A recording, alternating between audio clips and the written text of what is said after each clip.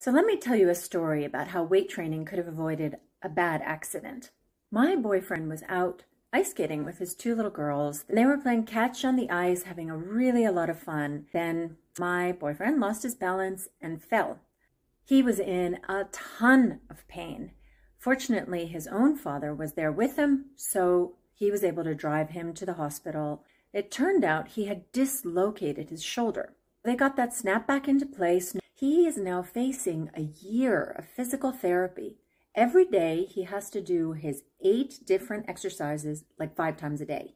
I'm not kidding. And he sits there and it hurts. Does not feel good to do these exercises. But how can you prevent it?